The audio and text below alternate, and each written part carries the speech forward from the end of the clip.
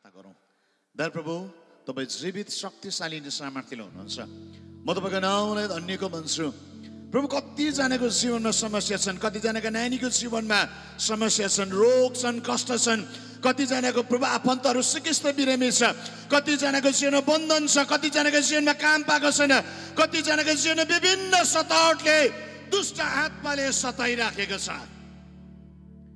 येशू ख्रीष्ट, म तपाईँको आलो रगत लिन्छु अनि उनीहरूको शिरदेखि पाइतलोसम्म तपाईँको रगत लाउँदैछु। जीवन अनि शक्ति बगेको छ। यति बेला छुटकारा नि सँगाले रिलिज गर्दैछ। यति बेला पवित्र आत्मा तपाईँको आगोले भस्म गरेको ती सम्पूर्ण दुष्टाइ कुरालाई पवित्र आत्मा तपाईँको शक्तिले सम्पूर्ण शक्तिलाई चित्त सक्दछ। म यति बेला तपाईँको उपस्थितिले उनीको माथि बोल्दैछु। रोगी निको हुनेछ। जस्तै रोग किन नहोस्, शरीरमा भएको रोग म ख्रीष्टको रगतमा हट मागेको देश निस्केर छ, निस्केर छ। यो शरीर म येशू ख्रीष्टको नाम रगतमा आज्ञा गर्दैछु, त रोगदेखि मुक्त भइछ, रोग मुक्त भइछ, रोग मुक्त भइछ, रोग मुक्त भइछ, रोग मुक्त भइछ। म येशू ख्रीष्टको रगतमा रोगलाई हट मागेको देश। प्रभु धन्यवाद, तपाईँको चङ्गाई जीवन अनि शक्ति बगिराखेको छ। महिमा तपाईँलाई भएको होस्। यति नै बेला तपाईँको अभिषेकलाई म बोल्दैछु, तपाईँको शक्तिलाई बोल्दैछु, तपाईँको सामर्थ्य बोल्दैछु। कतिजनाको प्रभु काम छुटेको छ, प्रभु उनीहरूले कामलाई पाउन सकुन् अनि तपाईँको महिमा भएको होस्। परिवारमा अमेलका कुराहरू छ, अनमनका कुराहरू छ, प्रभु तपाईँको शान्तिलाई, तपाईँको मेलमिलापमा आत्मालाई म रिलिज गरी माग्दैछु। म यो कुराको प्रार्थना गर्छु, तपाईँ येशू ख्रीष्ट आशिष कर्म गर्ने प्रभु हुनुहुन्छ। आजको साँझ उनीको जीवनमा आशिष कर्म भएको होस्। आजको साँझ तपाईँको विजयलाई देख्न पाऊँ, आजको साँझ तपाईँको शक्तिलाई देख्न पाऊँ, आजको साँझ तपाईँको महिमालाई देख्न पाऊँ अनि तपाईँलाई धन्यका भन्न पाऊँ। प्रभु धन्यवाद। सबै महिमा, सबै आदर, सबै भक्ति तपाईँलाई भएको होस् येशू ख्रीष्टको नाममा, आमेन। र अस्तिको हप्तादेखि हामी एउटा विषयमा हेरिराखेको छौँ। त्यो चाहिँ के हो भनेदेखिलाई विटनेस भन्ने कुरा या गवाई भन्ने कुरालाई म चर्चा गरिराखेको छु। र अस्तिको हप्ता हामीले हेऱ्यौँ गवाईको थुप्रो आयामका कुराहरूलाई। अनि जब हामीले हेरिराखेका थियौँ परमेश्वरको शक्तिशाली कुराहरू हाम्रो जीवनमा भइराखेका थिए। अनि अस्तिको हप्ता मैले यहाँनिर हाम्रो 3 जना भाइहरूले यहाँ अगाडि आए अनि गवाई दिए। अनि तपाईँले युट्युबमा हेर्नुभयो भन्दा अगाडि उनीहरूले कस्तो गवाई दियो भन्ने कुरालाई तपाईँले सुन्नु पाउनुहुन्छ। उनीहरूले गवाई दिए, जीवन गवाई दिए कि कसरी ड्रग्सबाट उनीहरूले छुटकारा पाए। ओके, यस सन्दर्भमा एक दुईवटा उत्तर पनि दिन चाहन्छु। तपाईँ युट्युबमा मलाई लेख्नु भएको थियो, मैले भाइ तपाईँलाई त्यहीँ त लेख्न सकिनँ, तर अहिले म तपाईँलाई भनिदिउँ। तपाईँले लेख्नु भएको रहेछ के हाम्रो भाइहरू छ, हाम्रो दाजुहरू छ, हामी लिएर आउँदाखेरि हुन्छ जोस हिमालयसमा। म तपाईँलाई भन्छु अहिले त बन्दी छ यहाँनिर र अहिले लकडाउनको समयमा एकदम आउँ जाऊ छैन। र जब यो खोलिन्छ सबै कुरा सामान्य हुन्छ, म त्यति बेला तपाईँलाई भन्छु तपाईँ हामीलाई सम्पर्क जारी राख्नुहोस्। हामी एउटा नयाँ दललाई तयारी पार्छौँ। त्यति बेला हामी तपाईँको भाइ बहिनीलाई क्लास दिन्छौँ। ओके, म अगाडि बढ्दैछु। गवाईको चर्चा गरिराखेका थिए। अनि जब उनीहरूले आफ्नो जीवनको गवाईलाई दिए अनि त्यो गवाईलाई सुन्दै गर्दाखेरि त्यो गवाईले के भयो भनेदेखिलाई नि, यसकारण अहिले नै म यसको यो कुरालाई भन्न चाहन्छु।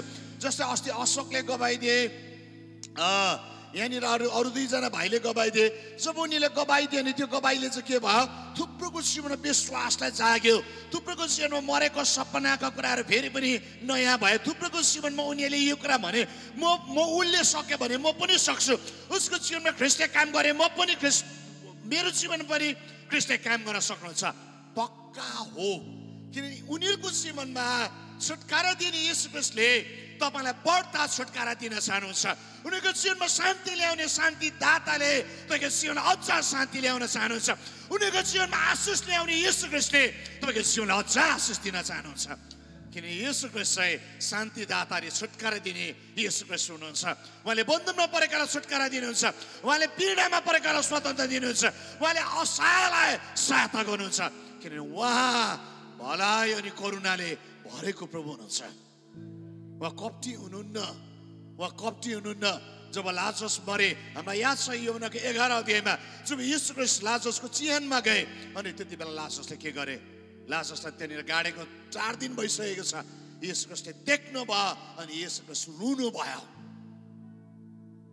येशू ख्रीष्ट यो कारणले रुएको होइन कि म यसलाई बर उठाउन सक्दिनँ भनिकन येशू ख्रीष्ट रुनु भएको होइन, तर येशू ख्रीष्ट यो कारणले रुनु भयो कि यो मान्छे बौरै उठ्छ भनेर कसैले पनि विश्वास गर्न सकिराखेको छैन। येशू ख्रीष्ट त्यसकारण रुनु भयो। मार्था र मरियमसँग पहिला नै भने तिमीले विश्वास गर्यो भने पुनरुत्थान र जीवन मै हो, मलाई विश्वास गर्ने, मर्यो भने पनि बाँच्छ। दुईजनाले पत्याउन सकेन किन उनीहरूले कहिले पनि मुर्दालाई पर उठेको देखेका थिएन। येशू ख्रीष्ट रुनु भयो किन परमेश्वरको पुत्र चाहिँ खानु दिनु आश्चर्य कर्म उनीको जीवनमा तेलस्कुटमा मात्र होइन, तर परमेश्वरको पुत्र येशू ख्रीष्ट चाहिँ आशा नभएको ठाउँमा आशा सृजना हुन्छ। उहाँले जुन ठाउँमा चाहिँ मान्छेले सक्दैन, जुन ठाउँमा आशा नै भरोसाको कुरा छैन, जब ख्रीष्ट त्यस ठाउँमा उभिन्छ त्यति बेला जीवनको खोलाहरू बग्न सुरु हुन्छ। किन जब येशू ख्रीष्ट त्यस ठाउँमा उभिनु भयो अनि त्यति बेला के भयो भनेदेखिलाई चाहिँ नि त्यहाँनिर जीवन बग्न सुरु भयो, त्यहाँनिर चङ्गाई बग्न सुरु भयो, त्यहाँनिर शक्ति बग्न सुरु भयो, त्यहाँनिर सामत बग्न सुरु भयो, त्यहाँ भरपुरी बग्न सुरु भयो। किनकि त्यो ठाउँमा ख्रीष्टको जीवन बगिराखेको छ। र आजको साँझ हामी चर्चा गर्दैछौँ विटनेस भन्ने कुरालाई चर्चा गर्दैछौँ। किनभनेदेखिलाई एकजना आउँदै यो केवल चर्चा गर्दैछौँ येशू ख्रीष्टको गवाई भन्ने कुरालाई। अस्तिको हप्ता मैले चर्चा गरेँ कि जब येशू ख्रीष्टलाई देखे पावलले, साउल हो हामीलाई थाहा छ, जब उसले प्रेरितको 9 अध्यायलाई मैले अस्तिको हप्ता प्रचार गरेको थिएँ, जब उसले येशू ख्रीष्टलाई भेटे अनि साउल साउल भनिकन येशू ख्रीष्टले बोलाउनु भयो, पावलको जीवनमा त्यहाँदेखि परमेश्वर येशू ख्रीष्टसँग बोल्नु भयो अनि भन्यो को तपाईँ को हुनुहुन्छ? तिमीले खेदो गरेको येशू ख्रीष्ट। येशू ख्रीष्टले जब बोल्नु भयो, येशू ख्रीष्टले त्यो मान्छेको जीवनमा अन्धो तुल्याइदिनु भयो। हननिया आए अनि उसको आँखा निको भयो, ऊ 3 दिन 3 रात अन्धो भएको थियो। जब हननिया आयो उसको जीवनमा छुटकारा आयो, उसले देख्ने भयो अनि उठेर खाना खायो भनेको छ। अनि त्यति मात्र होइन, त्यो दिन पवित्र आत्माले साउलको जीवन चाहिँ पवित्र आत्माले जब भरे नि अनि त्यो मान्छे चाहिँ साउलदेखि चाहिँ पावल भए।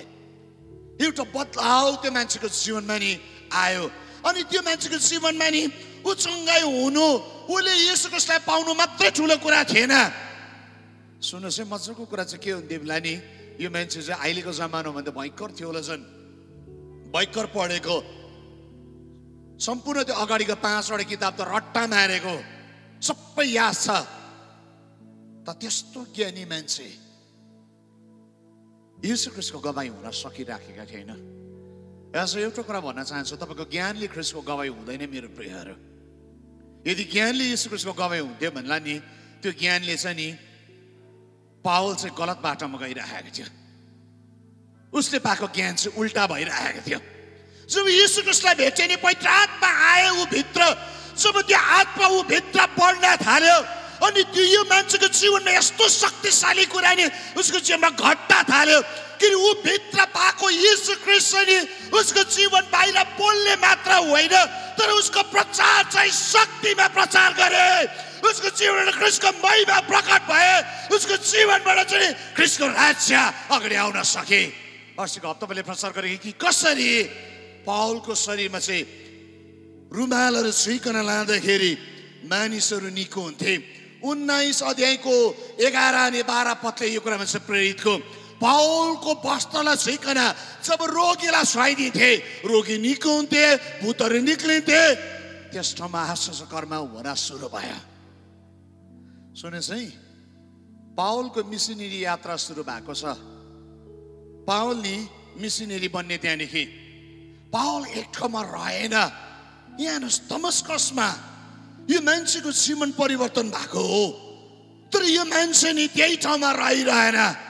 हामी पावलको यात्रालाई तपाईँले हेर्नुभयो भनेदेखिलाई नि बाइबलको पछाडिको म्यापमा तपाईँले पल्टाउनु भयो भने नि पावलको journey, first journey, second journey त्यहाँनिर लेखेको छ।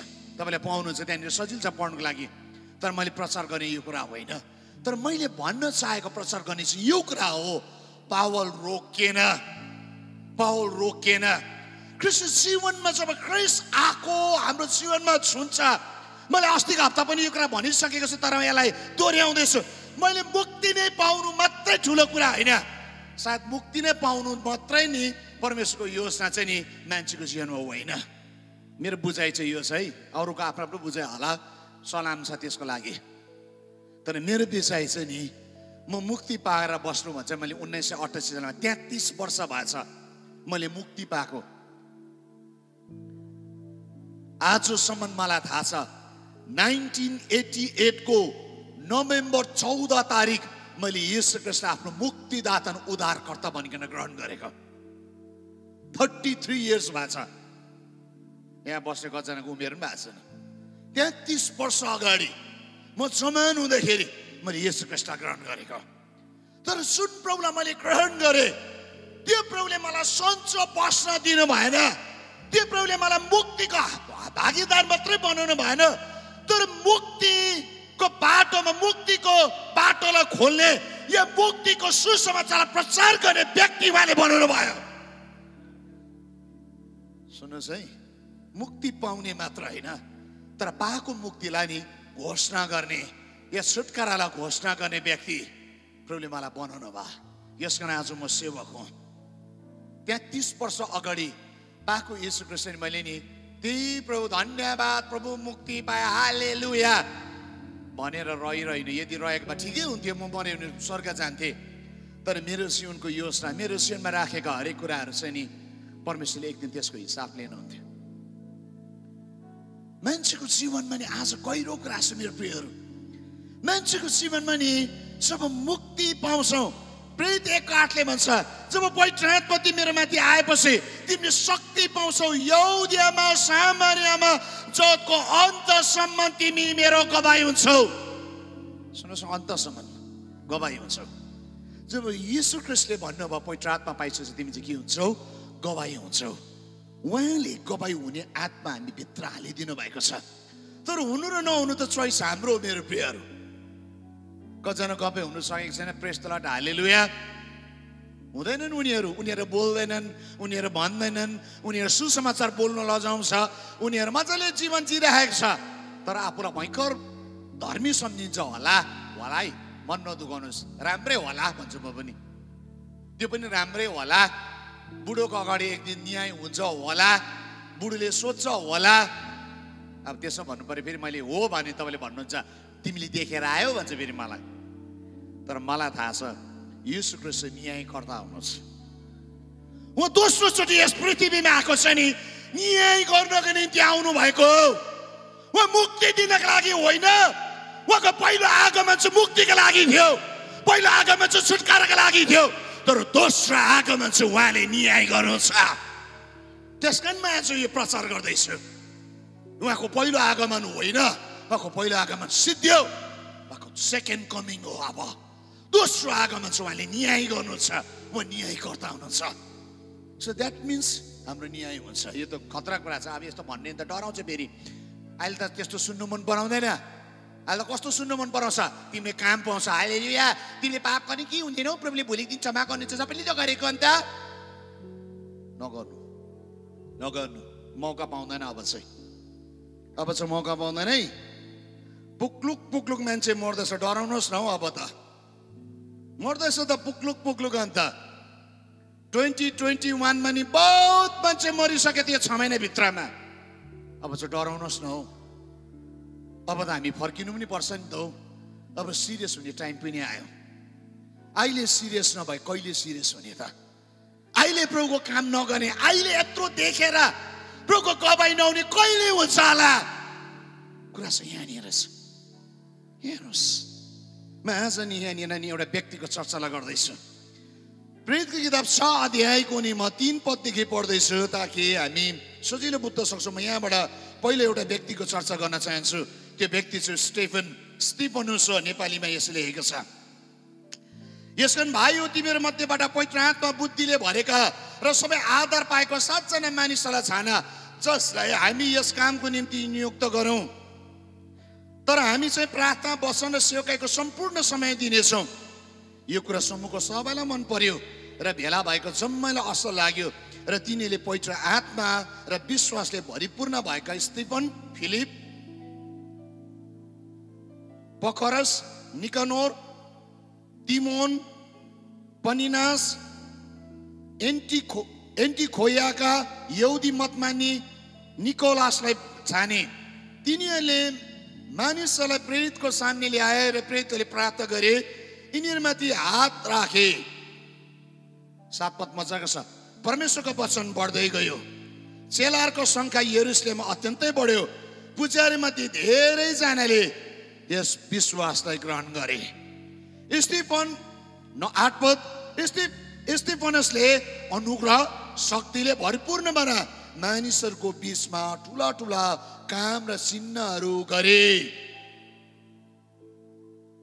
तर कोही कोही जो स्वतन्त्र दलका सभाघरका केरिनी, एलेक्जेन्ड्रिया, किलिकिलियाका, एसियाका मानिसहरू थिए, तिनीहरूले खडा भई स्टिफनसँग बात विवाद गर्न लागे।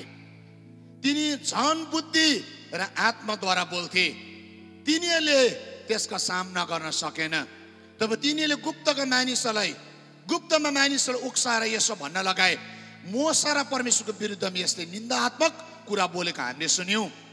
12 पद, तब तिनीहरूले जनताको धर्मगुरु शास्त्रीहरूलाई भड्काए र तिनीहरूलाई हमला गरेर पक्रेर महासभामा ल्याए र तिनीहरूले यसो भनेर झुटा साक्षी रगि सारे, यस मानिसले पवित्र स्थान व्यवस्थाको विरुद्धमा कुराहरू बोल्न छोड्दैनन्, किनभने यसले यसो भनेको हामीले सुन्यौं, नासरतको येशूले यस ठाउँलाई नाश गर्छ र मूसाले हामीलाई दिएको रीतिथिति पनि बदली गरिदिनुहुनेछ। महासभामा बसेका सबैले तिनलाई निहालेर हेरे, तिनको मोहडा स्वर्गीय दूत जस्तै देखे। यहाँनिर हेर्यो भनेदेखिलाई नि जब स्टिफनको कुरा यहाँनिर 6 अनि 7 पद अध्यायमा मात्रै छ, दुईटा छोटो छ उसको मिनिस्ट्रीको चर्चा लेखेको छ, एकैचोटि पछाडि छ। अहिले म यहाँनिर आउला, तर आज म यो 7 जना मध्ये स्टिफन र फिलिपको कुरालाई म चर्चा गर्न चाहन्छु। 2 जनाको अरूको चर्चा बाइबलमा बेसी गरेको छैन। यो मान्छे जब नि पवित्र आत्मा र शक्तिले भरेका मान्छे, यीशु ख्रीष्टलाई ग्रहण गरेको पवित्र आत्माले भरेका मान्छे थिए। उनीहरूलाई भात पकाउनु, सेवा गर्ने काममा जिम्मा दिए। तर हेर्नुहोस् है, यो मान्छे त्यो कामको नियुक्त भएको, तर यो मान्छेको जीवनबाट असाधारण कामहरू हुँदैछ। यो मान्छेले आश्चर्य कर्मका कामहरू भइरहेको छ, यो मान्छेको जीवनबाट शक्ति बगिरहेको छ, यो मान्छेको सामर्थ बगिरहेको छ। कसरी? त्यो पवित्र आत्मा छ नि। आज मिठो कुरा छ, सुन्नुहोस्, किन स्टिफनको जीवनमा यस्तो काम भयो भनेदेखिलाई नि पवित्र आत्मा चाहिँ नि, म चुप्पो लागेर बसे पनि वास्तवमा पवित्र आत्मा चाहिँ चुप्पो लागेर बस्न सक्नुहुन्न। म शक्तिहीन हुन सक्छु, तर पवित्र आत्मा शक्तिहीन हुनुहुन्न। म बोल्न सक्दिनँ होला, तर पवित्र आत्मा बोल्नुहुन्छ। मैले गर्न सक्दिनँ होला, तर पवित्र आत्मा गर्नुहुन्छ, किन उहाँ शक्तिशाली नि सामर्थ्य हुनुहुन्छ। आमेन। जुन स्टिफनले नि पवित्र आत्मा पाएको छ नि, यीशु ख्रीष्ट पाएको छ नि, त्यो स्टिफन चाहिँ चुप लाएर बस्न सकेन। त्यो स्टिफनको जीवनबाट के हुँदैछ? मैले अघि नै पढेँ, के भन्दैछ हजुर? के हुँदैछ यहाँनिर मजाले बुझ्नुपर्छ। 8 पद, स्टिफन अनुग्रह शक्तिले पूर्ण भएर मानिसहरूको बीचमा ठुलो ठुलो अचम्मका काम र चिन्हहरू गरे। यीशु ख्रीष्ट छ भन्ने कुरा नि जब गर्यो तब गवाई हुन्छ। गवाई चाहिँ बोल्नु मात्र होइन, तर गवाई चाहिँ देख्नुपर्छ। अब कुरा चाहिँ यहाँ अलिक गहिरोमा आउँदैछ। म गवाई चाहिँ बोल्ने मात्र होइन, तर गवाई चाहिँ देख्नुपर्छ। यीशु ख्रीष्टले नि म परमेश्वरको पुत्र भनेर उहाँले बोल्नु मात्र भएन, तर उहाँ पुत्र चाहिँ नि उहाँले नि क्रुसमा बलिदान दिएर मुर्दाबाट बौरा उठेको उहाँले प्रमाण गर्नुभयो। आमेन, आमेन, आमेन।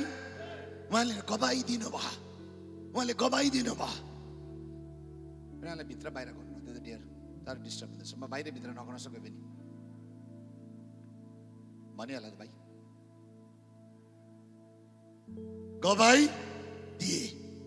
राम्रो सुन्नुहोस्, राम्रो सुन्नुहोस्, म इम्पोर्टेन्ट कुरामा आउँदैछु, सो तपाईँले राम्रो सुन्नु जरुरी छ। यो के हुँदैछ? परमेश्वर शक्तिशाली हुनुहुन्छ भन्ने कुरा नि त्यो गवाई देख्दैछ। पवित्र आत्माले भरेको हो, त्यो गवाई देख्दैछ। 8 पदमा भन्छ उसको जीवनमा चिन्ह नि चमत्कार भए। यो मान्छे आत्माले भरेको कुरा नि जब हामी हेर्यौँ भनेदेखिलाई नि प्रेरितको 2 अध्यायमा पनि हामी 3 अध्यायमा पनि हामी थाहा पाउँछौँ। जब उनीहरू आत्माले भरेका मान्छेहरू चाहिँ चुप्प लागेर बसेन, आत्माले भरेका मान्छे आउने बोल्ने बित्तिकै, मान्छेहरू धुइर गवाईहरू खडा हुने बित्तिकै मान्छेहरू येशू ख्रीष्टमा फर्केर आए। सुन्नुहोस् है, आजको दिन म यो कुरालाई चर्चा गर्दैछु। ओके, रेडी हुनुहोस्। अब हामी त्यो भित्र पस्दैछौँ जुन ठाउँभित्र पस्न शत्रुले कहिले पनि दिएन। पवित्र आत्मा तपाईँले खोल्नु भएको दैलो भित्र अब हामी पस्दैछौँ, जुन चाहिँ भित्र पस्दै गर्दाखेरि अलौकिक संसारबाट यस पृथ्वीमा शक्तिको कुराहरू प्रदर्शन हुन्छ, महिमाका कुराहरू देखा पर्छ। महिमाको संसारभित्र हामी पस्छौँ प्रभु, ताकि यस पृथ्वीमा नदेखेका कुराहरू जुन वचन चाहिँ अब देखाउनुहुन्छ, तपाईँको महिमा नदेखेको महिमाहरू चाहिँ अब देख्न थाल्छ। प्रभु यो कुरालाई म येशू ख्रीष्टको नाम रगतमा म खोल्दैछु। जसै हामीले यो प्रार्थना गर्यौँ, अब विश्वासद्वारा हामी त्यो भित्र पस्दैछौँ।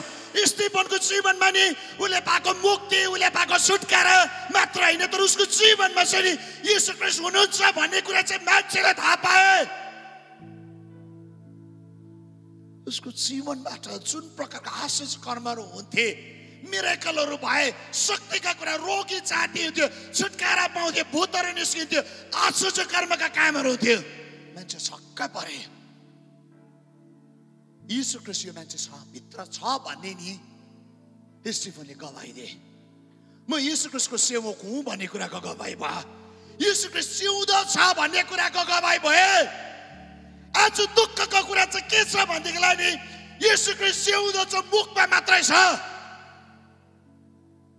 अब अलिक चुनौती हुन्छ। अब जसै म यो कुरा बोल्छु, धेरै मान्छेलाई अब चुनौती हुन्छ। येशू ख्रीष्ट जिउँदो छ भने मुखमा मात्रै छ, तर येशू ख्रीष्ट जिउँदो छ भने प्रदर्शन गर्न सकिरहेको छैन। सुन्नुहोस् है, येशू ख्रीष्ट जिउँदो छ भने चाहिँ नि येशू ख्रीष्ट देखा पर्छ। येशू ख्रीष्ट शक्तिको येशू ख्रीष्ट हुनुहुन्छ, छुटकारा ल्याउने हुन्छ, जीवन ल्याउने हुनुहुन्छ, त्यो कुरा चाहिँ देखा पर्छ। मेरो प्रियहरू सुन्नुहोस् है, स्टिफनको जीवनमा जब येशू ख्रीष्ट जिउँदो छ भन्ने कुरा चाहिँ नि स्टिफनको जीवनबाट देखा परे। स्टिफनको जीवनबाट देखा पर्यो। कस्तो देखा परे आज? येशू ख्रीष्ट छ भन्ने कुरा तपाईँ गवाई चाहिँ नि, सुन्नुहोस् है, तपाईँको अनुहारबाटै चिन्छ।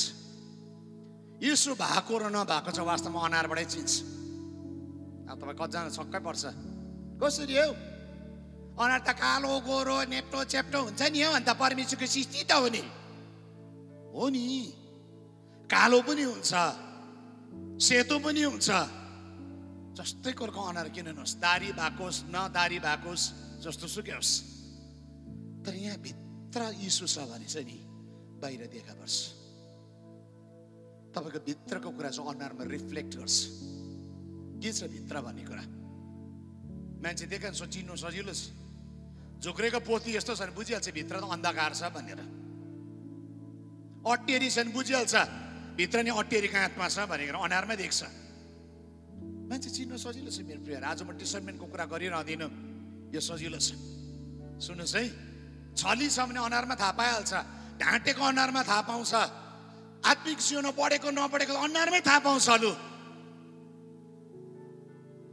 अनुहार रिड गर्दो रहेछ। सिल्भानस त साइकोलोजिस्ट रहेछ होइन, उयो सिल्भानसले भनेको होइन, यो चाहिँ परमेश्वरको वचनले भन्छ। कस्तो थियो अरे गवाई हुने मान्छे नि 15 पद 6:15 महासभामा बसेका ती सबैले तिनलाई निहालेर हेरे, तिनको मोहडा स्वर्गदूतको मोहडा जस्तै देखे। स्टिफन हो त, स्टिफन हो यो मान्छे, स्टिफनस हो। कसरी स्टिफनस एन्जल जस्तै देख्न थाल्यो? कसरी? किनभने ऊ स्वर्गको गवाई भइराखेको छ। उसले स्वर्गका राज्यका प्रचार गर्दैछ। उसले यस पृथ्वीमा नि स्वर्गका राज्यका कुराहरू बोल्दैछ अनि स्वर्गदूत उसको जीवनमा प्रकट हुँदैछ। आमेन, आमेन। जसको सेवा हामी गर्छौँ, जसको हामी गवाई हुन्छौँ, त्यो मान्छेले त्यही कुराका प्रचार गर्छ। बेबिचारमा बस्ने मान्छेले बेबिचारको कुरालाई गर्छ, चोरले चोरकै कुरा गर्छ, पार्टी पोलिटिक्समा जिउनेले पोलिटिक्सको कुरा गर्छ। जे भित्र छ त्यो मान्छेले बाहिर सिनेमा हेरेले हिरो हिरोइनको कुरा गर्छ नातेले गीतको कुरा गर्छ सजिलो छ चिन्नु त्यो मान्छेले त्यही कुराको गवाई दिन्छ पकाउने कुकले नि खाने कुराको चर्चा गर्छ ड्राइभरले गाडीको चर्चा गर्छ चिनिहाल्छ यो मान्छे को हो भनिकन किन याद छ त्यो मान्छेको प्रोफेसन त्यही हो नि त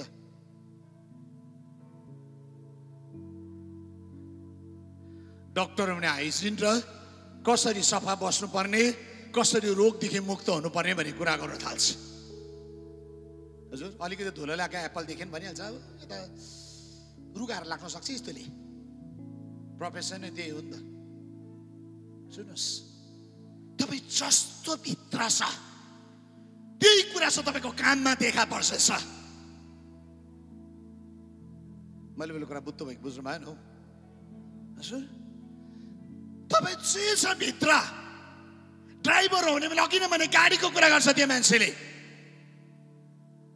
जानेकै त्यति गाडीको चर्चा गर्छ उसले अरू चर्चा गर्न जान्दैन रकेटको चर्चा गर्दैन कि ड्राइभरले रकेट कुदाउन जान्दैन नि त रकेट साइन्स थाहा छैन सुन्नुहोस् जुन कुरा भित्र छ त्यो मान्छेले त्यही कुरा मात्र गर्न सक्छ अब मैले बोलेको कुरा बुझ्नु भयो होला यदि संसारमा जे भित्र छ जुन कुराले त्यो मान्छेलाई भरेको छ त्यो मान्छेले त्यही कुरा गर्न सक्छ भनेदेखिलाई यो पोइन्टलाई याद राख्नुहोस् यदि त पवित्र आत्माले भरेको मान्छे हो भनेदेखिलाई तैँले पवित्र आत्माको चर्चा गर्छ अब त डाउटफुल भन्छ है अब तपाईँ चर्चा गर्नु न मन भित्र छ भने डाउटफुल हो त्यो चाहिँ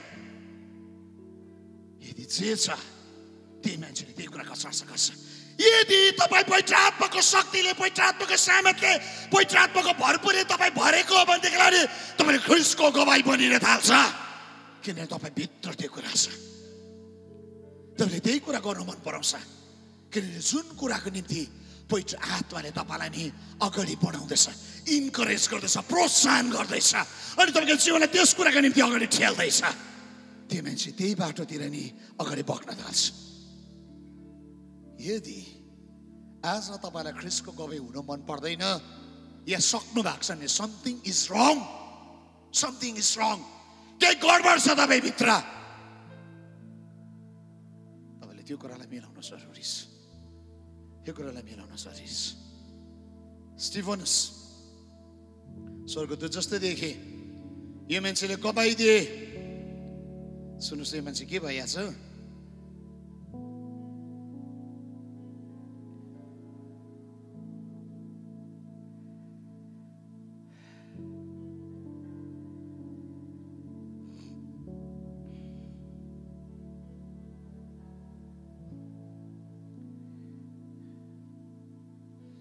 सातदेखिमा 54 पदमा आइपुगे अब जब तिनीहरूले यो कुरा सुने तब तिनीहरू गुत्र भएर रिसले धारा किट्न लागे तर तिनले चाहिँ पवित्र आत्माले भरिपूर्ण भइकन स्वर्गतिर एकटक लगाएर हेरे र परमेश्वरको महिमा र येशूलाई परमेश्वरको दाहिनेपट्टि उभिरहनु भएको देखे तिनले भने हेर स्वर्ग उग्रेको म देख्दैछु मानिसको पुत्रलाई परमेश्वरको दाहिनेपट्टि उभिनु भएको म देख्दैछु 57 पद तर तिनीहरू उच्च स्वरले कराई उठे आफ्ना आफ्ना कान थुने सुन्नेहरू छ अरे र तिनीहरू एकसाथ तिनीमाथि झम्टे 58 पदले भन्छ तिनीहरूले तिनलाई सहरको बाहिर निकाली लगे तिनीमाथि ढुङ्गा बर्साए र साक्षीहरूले आफ्ना वस्त्र सावल नाउँ भएको एकजना युवकको खुट्टा मुनि राखे जसै तिनीहरूले स्टिफनस माथि ढुङ्गा हानिरहेका थिए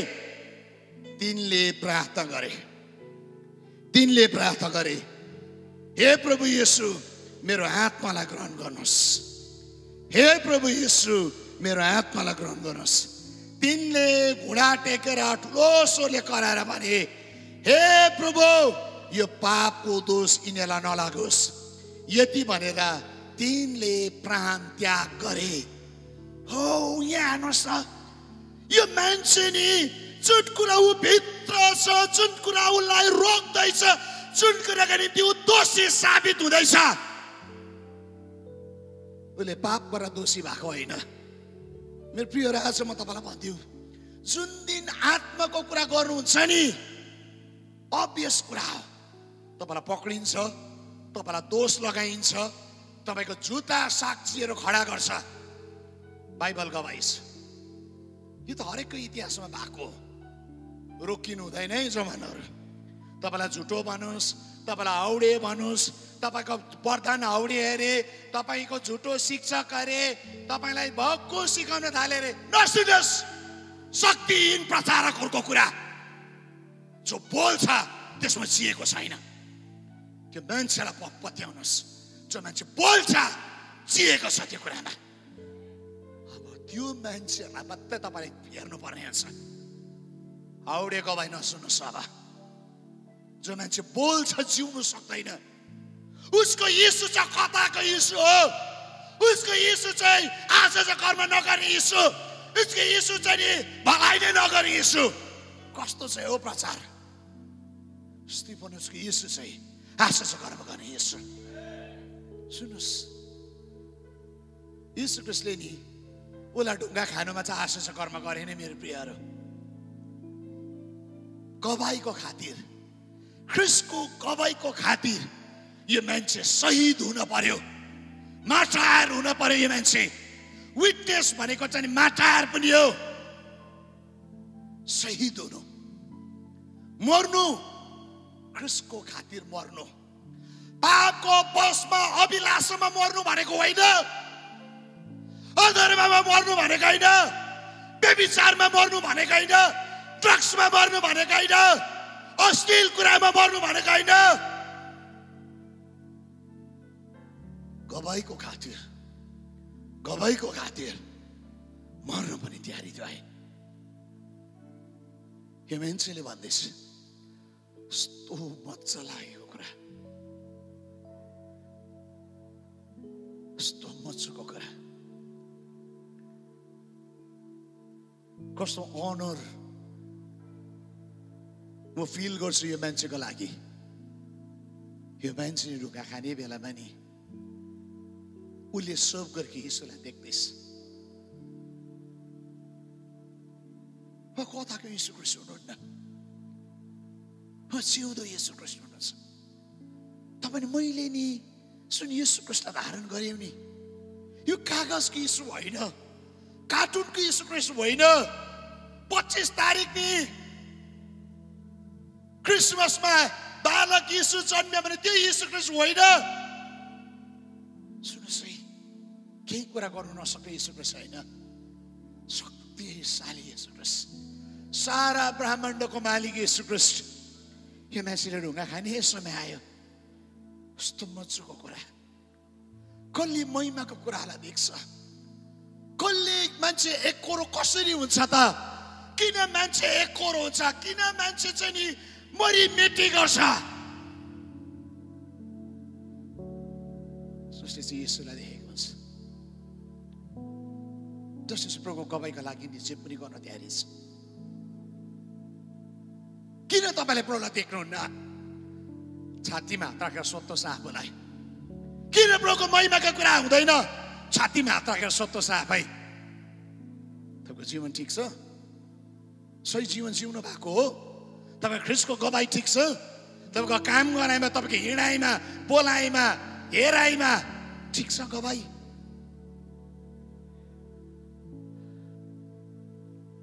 स्टिफनको कुराले हेरौँ। स्टिफन थियो मान्छे, यो मान्छे अब झुटो आरोप लगेकन मर्नु पर्दैछ। झुटो गवाईहरू खडा भए, आरोप लगाए, कन्स्पिरेसी। तर यो मान्छे तयारी छ। यो मान्छे त्यस बीच पनि परमेश्वरको गवाई हुँदैछ। उसले के भने भन्नुहोस् त? म येशू ख्रिस्टलाई देख्दैछु, म देख्दैछु। जब त्यो येशू ख्रिस्टलाई देख्दैछ नि, ऊ भित्रको प्रभु चाहिँ अझ चकिलो हुँदैछ। उसको अनुहार बल्न थाल्यो, उसको अनुहार बल्न थाल्यो। मृत्युको भय उसको जीवनमा छैन। फियर हरायो, डर लाग्छ, गवाई भएको छैन अहिले। डर लाग्छ पैसा आत्माले काम गरेको छैन मृत्युको डर होला यस्तो गवाई जुन व्यक्ति चाहिँ नि म कुनै व्यक्तिको कुरा गरेको छैन म बाइबलको हिरोको कुरा गर्दैछु जसको जीवनको कुरा चाहिँ परमेश्वरको वचनमा लेखिएको छ स्टिफनको कुरा गर्दैछु म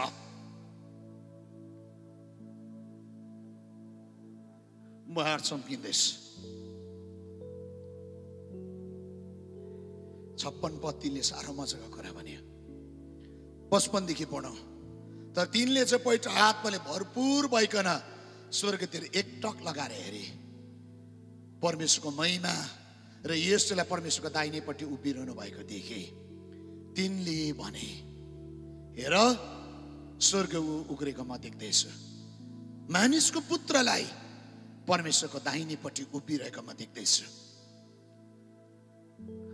अरूले त कान पो थुने त्यति बेला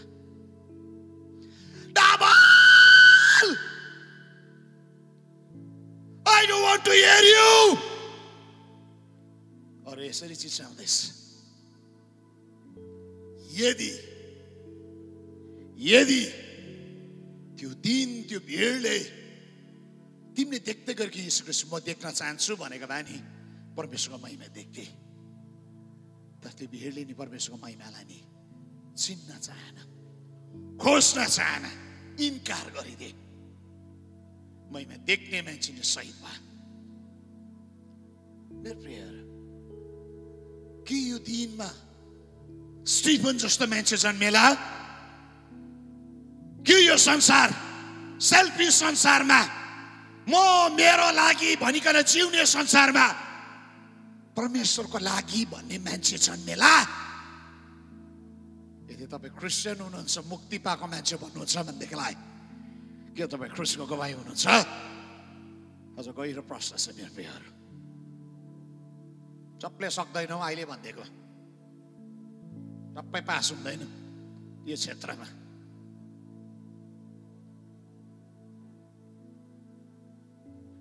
ख्रिस्टलाई माया गर्ने मान्छेहरू जे मान्छेले ख्रिस्टलाई 100% माया गर्छ त्यो मान्छे चाहिँ ख्रिस्टको गवाही हुन सक्छ तर ख्रिस्टलाई माया नगर्नेहरू 50-50 जीवनहरू हुँदैन यता पनि ठिक्कै उता पनि ठिक्कै हुँदैन त्यस्तो र अब यस्तो पुस्ता चाहेको छ यस पृथ्वीमा जागृति ल्याउनु भने स्टिफन जस्तो गवाही दिने व्यक्ति जन्मिनुपर्छ अहिलेको प्रेजेन्ट गवाहीले हुँदैन यो प्रेजेन्ट गवाहीले अहिले प्रेजेन्ट गवाही के हो हजुर कोरोनादेखि भाग्ने कोरोनादेखि लुक्ने थर काम्नेहरू हजुर पैसा पानी यीशु ख्रीष्टलाई बेचिदिन्छ यो त संस्कृतिको आत्माले भरेको छ मान्छेलाई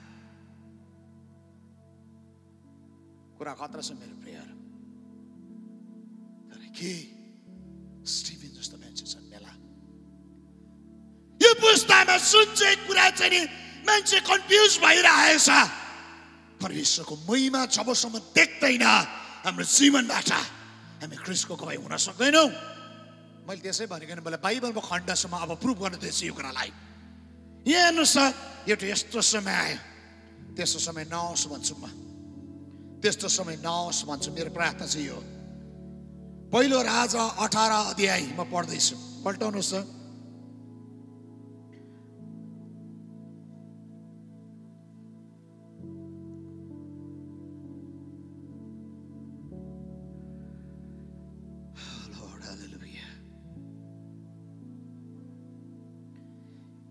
देखि हामी पढ्दै जाउँ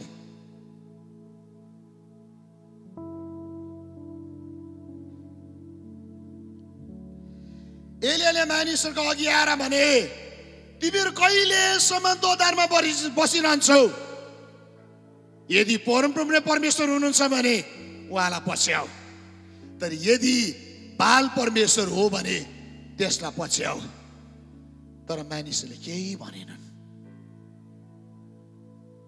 कसले के भनेन यहाँ छ इजरायली केही भनेन कहिलेसम्म दोधारमा जिउँछौ? किनभने नि त्यो जमानामा नि जेजेबेलले यति बेसी प्रफेटहरू खडा गरिसकेको छ, बाल अनि असेराको अगमवक्ताहरू। अब एकछिन मैले 850 जना अगमवक्ता त्यहाँनिर भेला हुनेवाला छ। झुटो अगमवक्ताहरू, झुटो आश्चर्य कर्म गर्नेहरू, झुटो देवताहरू खडा भइरहेको छ। झुटो देवताको बोलबाला छ। सत्य परमेश्वर त हराइसक्यो। राम्रो कुरा बुझ्दैछ मेरो प्रियहरू? झुटो शक्तिको बोलबाला छ। झुटो कुरा चाहिँ नि, जुन कुरा हाउडे हो तर यति साह्रो नि प्याकेजिङ दामी छ, बोल्ने कुरा दामी छ, मार्केटिङ दामी छ, क्वालिटी हाउडे भए पनि भइरहेको छ, चलिरहेको थियो त्यो जमानामा। अगमवक्ता चाहिँ नि बाल अनि असेराको हुन्थ्यो नि, किनकि उनीहरूले नै अगमबानी गर्थ्यो। यसपालि पानी पर्यो भने खेती राम्रो हुन्छ, यस्तो हुन्छ, उस्तो हुन्छ, प्रोफेसी त उनीहरूले नि गर्थ्यो। अहिले झुटो सुन्दा सुन्दा नि अरिजिनल प्रफेटहरू हराइसक्यो। अब टाइम यस्तै आइसकेको छ, झुटो बेसी भयो नि त, अरिजिनल पनि झुटै जस्तो लाग्न थाल्यो। अब डिसर्नमेन्ट हुन जरुरी छ मेरो प्रियहरू। अब डिसर्नमेन्ट हुनु जरुरी छ है। यहाँ के भएको छ? यहाँ छ बाल अनि असेराको 850 जना अगमवक्तालाई बोलाए। त्यहाँदेखि के भन्छ? प्रुफ गरौँ कसको देवता चाहिँ शक्तिशाली, कसको देवता चाहिँ जीवन दिने हुनुहुन्छ, कसको देवता चाहिँ नि साँचो हुनुहुन्छ। सुन्नुहोस् है, अहिलेको भाषा भने नि हामीले प्रचार गरेको जस्तै हो, बाटो सत्य र जीवन चाहिँ यीशु ख्रीष्ट मात्रै हुनुहुन्छ। प्रचार त गरे नि, सत्य प्रभुलाई देखाउन सके पो।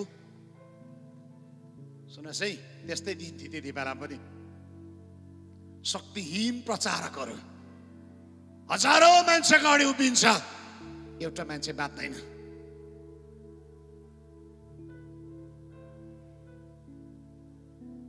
के फिल भयो?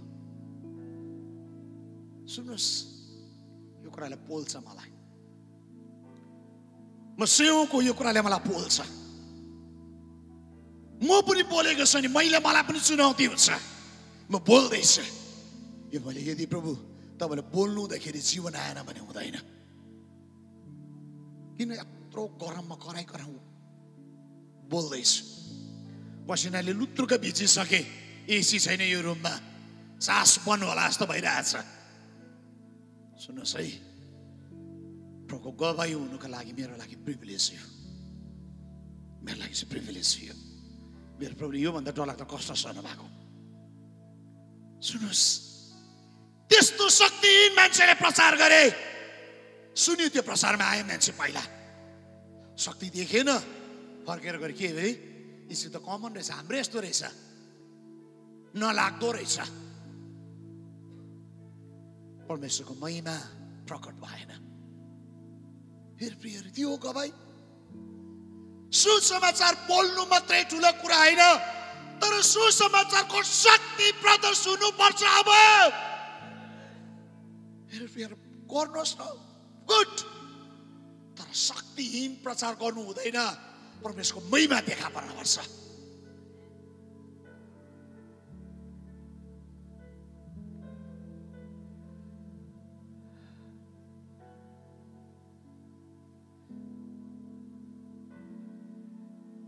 बिली ग्रामले जब प्रचार गर्थे, सबै चिन्छौँ हामी। बिली ग्राम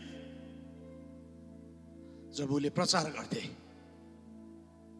पाप त्याग, कसले त्यो प्रभुलाई लिने भन्दा मान्छेहरू रिएर अगाडि आउने।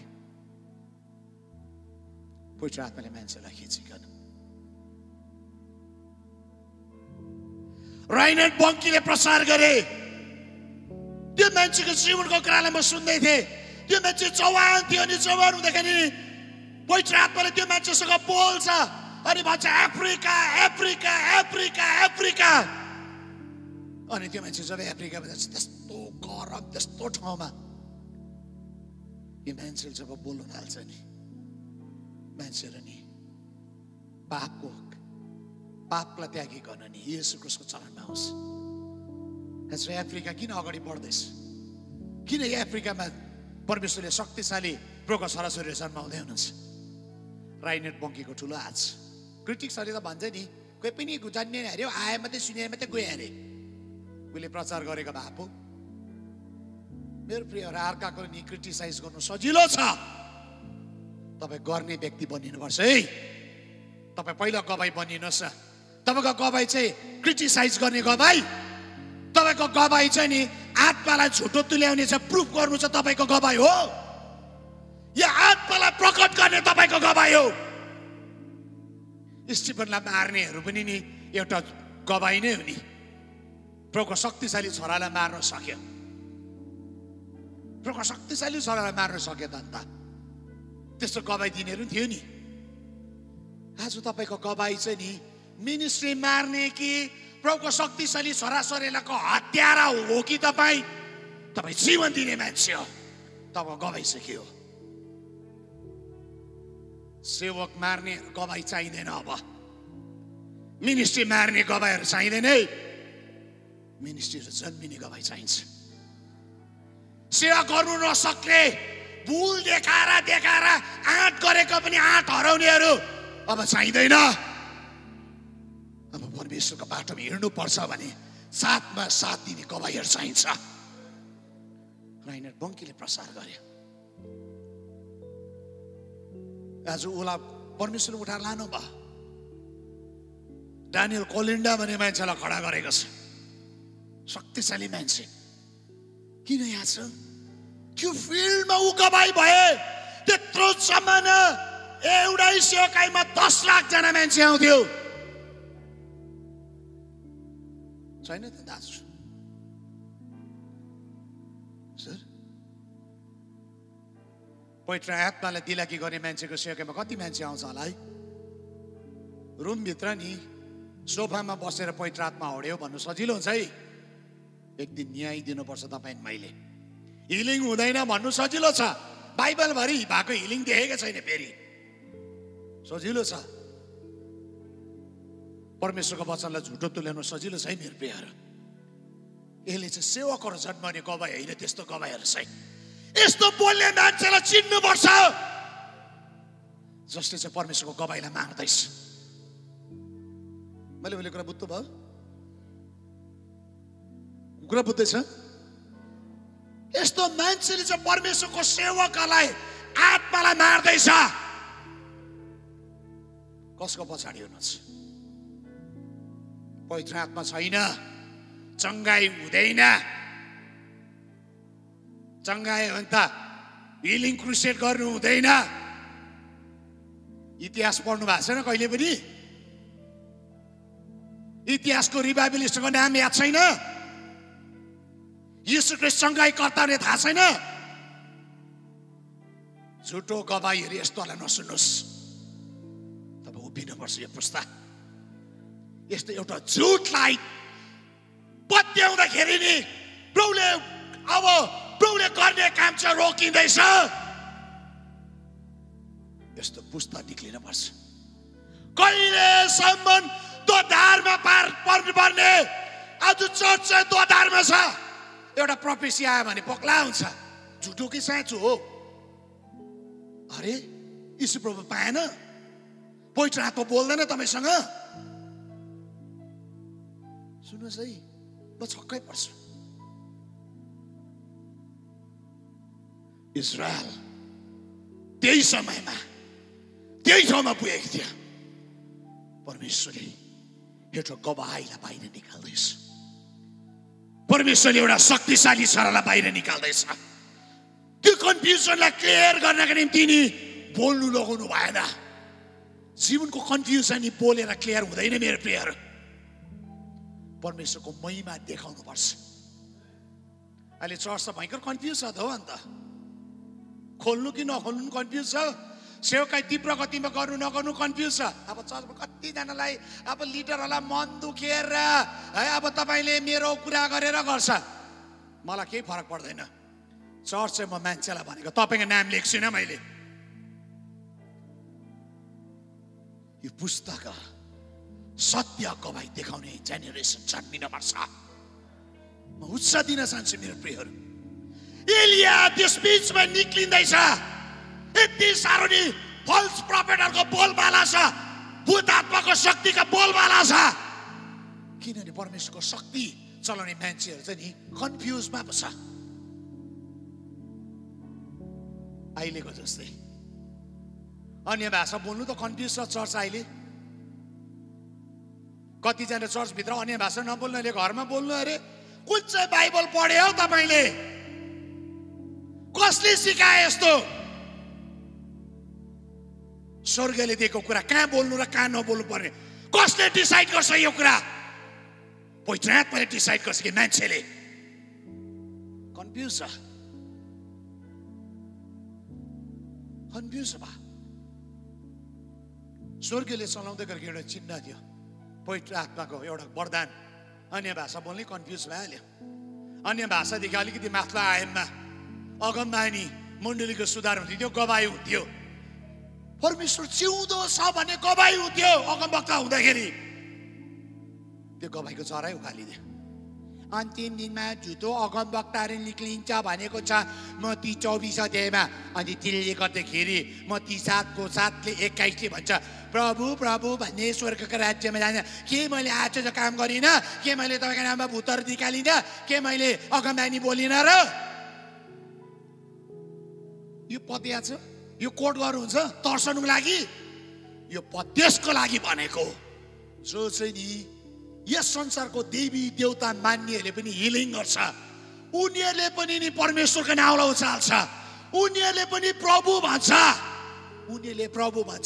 येशू ख्रीष्ट भन्दैन उनीहरूले प्रभु भन्छ उनीहरूले पनि परमेश्वर भन्छ उनीहरू पनि अगमवक्ता छ उनीहरू पनि हिलर छ म नेक्स्ट विक आउँछु यो कुरा बोल्नको निम्ति म नेक्स्ट विक यो कुरालाई शेयर गर्दैछु प्रभुले तिनीहरूलाई भन्नुभएको फल्स प्रफेटको दललाई हामी चर्च कन्फ्युज भयो आज सत्य पो फल्स भन्दैछ फेरि खै आफूले चाहिँ लगाएको छ नि एडिडासको जुत्ता डुप्लिकेट ओरिजिनल एडिडास लगाउनेले डुप्लिकेट भनिरहेछ पहिला ओरिजिनल लगाउनु भन्दा मात्र ओरिजिनल डुप्लिकेट के हो भने चिन्छ डुप्लिकेट लगाउनेले ओरिजिनल चिन्दैन है बरु ओरिजिनल लगाउनेले चाहिँ डुप्लिकेटलाई चिन्छ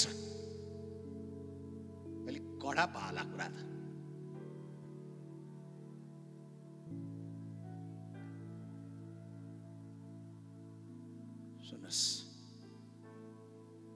सुन्नुहोस् है एलिया यो मान्छेले के भन्दैछ कि नि झुटो र सत्य कसले पछ्याउने हो मान्छे क्वाइट छ द्याट मिन्स कसैले गरेका आश्चर्य कर्म पनि देखेको हो नि त उनीहरूले बालको अगमवक्ताले पनि गरेको थियो नि त कतिवटा कुरा देखेको नि त उनीहरूले क्वाइट छ तर त्यो दिन नि परमेश्वरको छोराले सारा कन्फ्युजनलाई एकै कुरामा हटाइदिए परमेश्वर बोल्ने मात्र हुनुहुन्न सुन्नुहोस् यो कुरालाई म बोल्दैछु परमेश्वर बोल्ने मात्र होइन परमेश्वर चाहिँ गर्ने हुनुहुन्छ उहाँ चाहिँ गर्ने हुनुहुन्छ उहाँले के भन्दैछ ल आगो फुकेर हामीलाई यहाँ छ कथा सबै लु वेदी बनाऊ साँड लु अगाडि राखौ काटा दुईटा एउटा वेदी म बनाउँछु एउटा तिमीले बनाऊ 850 जना छ तिमीहरू त मेजोरिटी पनि तिमीहरूको देउता राइट हो भने स्वर्गबाट आगोले प्रमाण गर्छ मेरो परमेश्वर जिउँदो हो भने मेरो वेदीमा आगो आउँछ तिमीले देख्छौ त्यति बेला झुटो अगमवक्ताको परमेश्वर राइट रहेछ हजुर बाइबलले यसो भनेको छ सुन्नुहोस् कतिजना अज्ञानताको कारणले गर्दाखेरि बाइबलले यसो भनेको छ अन्तिम दिनमा धेरै मुक्ति पाएकालाई पनि आश्चर्य कर्म देखाएर उनीहरूलाई बहकाउँछ भनेको छ साइन वन्डर मिराकल चाहिँ भूत आत्माले नै गर्छ त्यो चाहिँ डुप्लिकेट हो मेरो परमेश्वरले गर्ने आश्चर्य कर्मले चाहिँ मान्छेलाई ख्रीष्टको राज्यमा नि फर्काएर लिएर आउँछ उनीहरूका आश्चर्य कर्म अब राम्रो सुन्नुहोस् उनीहरूका आश्चर्य कर्मले चाहिँ नरकको कुण्डमा लान्छ उनीहरूलाई मेरो यीशु ख्रीष्टले गरेका आशिष कर्मले, पवित्र आत्माले गरेका आशिष कर्मले चाहिँ नि स्वर्गमा फर्काएर लिएर आउँछ। तपाईँले यो दुईटा आशिष कर्म बुझ्यो भने कुरा मजाले बुझ्छ। खासमा उनीहरूको आशिष कर्मले नरक कुण्ड लगेर जान्छ, तर पवित्र आत्माले गरेका आशिष कर्मले चाहिँ नि यीशु ख्रीष्टसँग एक हुनु, यीशु ख्रीष्टको मेलमिलाप, यीशु ख्रीष्टसँग अझ घनिष्ठ सम्बन्ध जानु सिकाउँछ। एलियाले के गर्यो? भत्केको वेदीलाई मर्मत गरेको छ, हामीलाई थाहा छ। नियमित समायो, हे बाल हे बाल हे बाल हे बाल, उत्तर आएन। एलियाको टर्न आयो। जब एलिया अगाडि बढ्यो,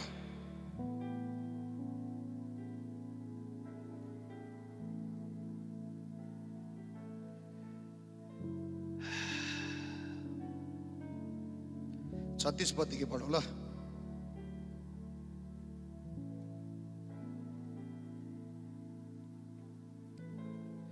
छत्तीस र 37 पढ्दैछु म दुईटा। के बात? बलिदानको बेला एलिया अगमवक्ता अघि बढेर प्रार्थना गरे, हे परम प्रभु अब्राहम इसाक इजरायलका परमेश्वर, इजरायलमा तपाईँ परमेश्वर हुनुहुन्छ र म चाहिँ तपाईँको दास हुँ। यी सबै काम तपाईँका आज्ञा अनुसार मैले गरेको छु भनी आज थाहा होस्। मलाई जवाब दिनुहोस्, हे परम प्रभु मलाई जवाब दिनुहोस्। यी मानिसहरूले जानुन् कि तपाईँ परमेश्वर नै परमेश्वर हुनुहुन्छ, तपाईँले नै तिनीहरूको मन फर्काउनुहुन्छ। 38 पद। तब परमप्रभुले आगो बर्सायो, आगोले बलिदान, दाउरा, ढुङ्गा र माटो भस्म पार्यो, खाल्डाको पानी पनि सुकाइदियो। अघि नबोल्नेहरू अघि साइलेन्ट थिए। तिमी कसलाई बचाउने? अघि 21 पदमा साइलेन्ट थियो इजरायलीहरू। यो साइलेन्ट ब्रेक भयो। एउटा मान्छे परमेश्वरको गवाही हुँदाखेरि यो साइलेन्ट ब्रेक भयो। कन्फ्युजन जेनेरेसन कन्फ्युज भएकोले चाहिँ नि परमेश्वर नै परमेश्वर हुनुहुँदो रहेछ भनिकन नि स्वीकार गर्यो। आमेन। 39 पद। जब सबै मानिसले यो देखे तब तिनीहरू भुइँमा घोप्टो परि कराएर भने, परमप्रभु नै उहाँ नै परमेश्वर हुँदो रहेछ। परमप्रभु उहाँ नै परमेश्वर हुनुहुँदो रहेछ। सुनेको थियो परमेश्वर भनिकन, इजरायलीले सुनेको परमेश्वर, अब्राहम इसाक अनि याकुबको परमेश्वर भनिकन। तर अब्राहम इसाकको याकुबको परमेश्वर जिउँदो छ, शक्तिशाली छ भने आँखाले जब देखे नि उनीहरूले परमेश्वरलाई विश्वास गरे। आज परमेश्वरको सेवक छ, गवाही चाहिँ त्यस्तो हुनुपर्छ। गवाही चाहिँ त्यस्तो हुनुपर्छ मेरो प्रिय भाइ बहिनीहरू। यदि आज तपाईँले मेरो जीवनबाट ख्रिस्टलाई जब देख्न थाल्छ, ख्रिस्टको महिमालाई जब देख्न थाल्छ, तब मान्छेले भन्न थाल्छ परमप्रभु नै परमेश्वर रहेछ, यीशु नै ख्रिस्ट रहेछ। मान्छेले भन्न थाल्छ मेरो प्रियहरू। मैले भन्न पर्दैन, उहाँले शान्ति दिन्छ, उहाँ त यस्तो, उहाँलाई विश्वास गरे तिम्रो जीवनमा यस्तो हुन्छ। तर उहाँको महिमालाई प्रकट गर्न थालौ न। हरेक उडा टेक्छ, हरेक जिब्रोले यीशु नै प्रभु भनिकन स्वीकार गर्छ। आमेन। आउनुहोस् हामी त्यो प्रभुको गवाही बन्न चाहन्छौँ। अनुग्रह गर्न कृपा गरून्। म प्रार्थना गर्न चाहन्छु। दयालु प्रभु,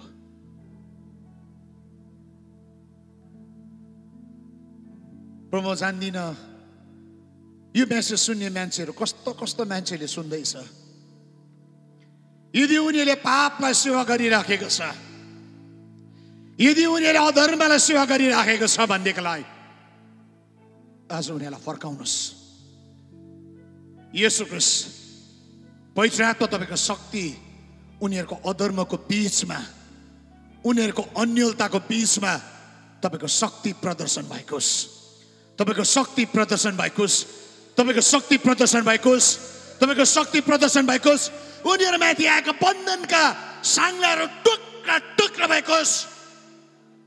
शैतान मेरो येशू ख्रीष्टको रगतले किनेका व्यक्तिहरूलाई छोडिदे म तेरो साङ्गला टुक्रा टुक्रा पार्छु येशू ख्रीष्टको रगतमा पवित्र आत्माको आगोले जलाउँदैछ हटी हटी छोडिदे प्रभु तपाईको विजयलाई प्रभु तपाईको स्वतन्त्रतालाई म बोल्दैछु प्रभु विचारमा बन्धन होला कन्फ्युज होला प्रभु तपाईको महिमालाई देख्न दिनुस् एलियाले जुन महिमा देखाए यो पुस्तामा एलिया र जन्मोस् अन्तिम दिनमा म मेरो एलियाको हातमा म पठाउँछु भनेको तपाईको वचनले भन्छ प्रभु त्यो हातमा गर्नुहोस् त्यो महिमा एक जनाको जीवनमा प्रकट भएको होस् अनि तपाईका छोराछोरीहरू चाहिँ आफू बसेको ठाउँमा आफ्नो घरानामा आफ्नो गाउँमा आफ्नो मण्डलीमा आफ्नो सहरमा आफ्नो राष्ट्रमा अन्तर्राष्ट्रियमा तपाईको गवाई बनिन सकेको होस् प्रभु तपाईले त्यस्तो शक्तिशाली गवाईलाई उठाउँदै हुनुहुन्छ